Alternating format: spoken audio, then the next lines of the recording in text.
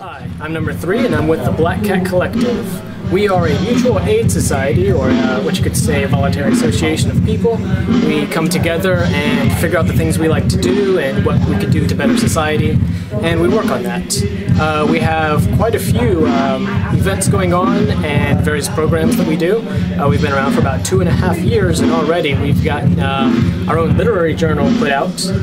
We have educational committees that we do, preferably once a week, not always the case. We have social committees where we just get together, watch movies, talk with each other, discuss things, philosophize. We also have our own car share committee going. We plan on opening several worker-owned cooperatives and actually expanding to make a real impact on the community and hopefully make the world a better place.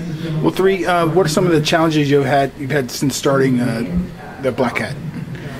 Well, same challenges you always have when you have a group of people getting together.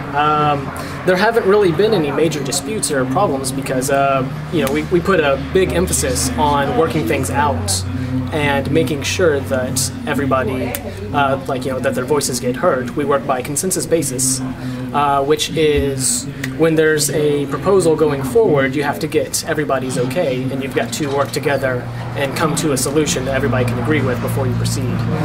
If you absolutely cannot come to consensus, then usually it means it's something that needs to be broken down into different units so that the people who are for it can do it, just not with the same resources. We offer Facebook, and we have our own website that's currently under development.